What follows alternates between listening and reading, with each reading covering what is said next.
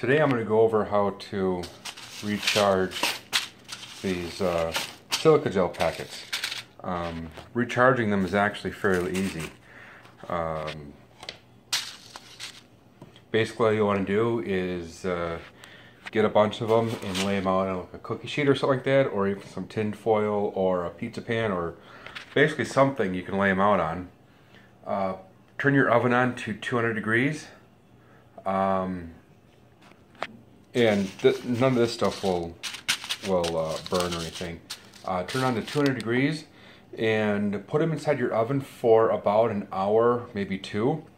After that, take them out and they're ready to roll again, to put them either inside your gun safe or into canisters to keep your ammo dry, or if you have other stuff that you want to keep moisture free. When to recharge them? That's kind of a good question. I don't really know when you really want to recharge them. What I will usually do is I'll either use a cordless dehumidifier, which uses the same concept as the silica gel packets, or else I'll have a hygrometer, which that is, it's a little, almost like a thermometer type tool that measures humidity. So when it starts going up, I know that these are no longer holding, or they are saturated with water and need to be recharged. So then I'll put them into the oven for about an hour or two.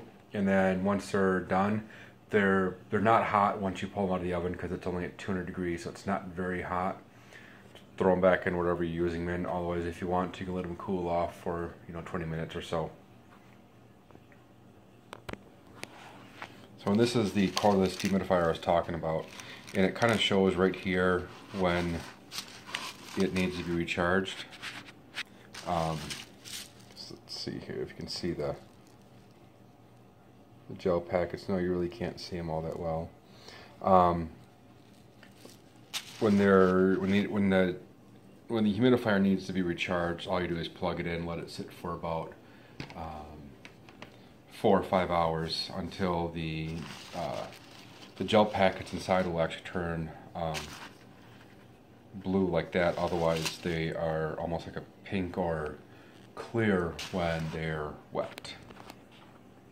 So I will usually put this in one of these and wherever I am having the silica gel packets in, because then I'll be able to tell easily when they need to be recharged. Otherwise, I just use the hygrometer. Some of these I bought off Amazon. I don't think they're that expensive.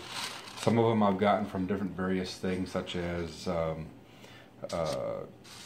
any safes you buy, or even like in shoe boxes, they come with silica gel packets. So rather than throwing them away like most people will, I'll save them, because they can be reused many times.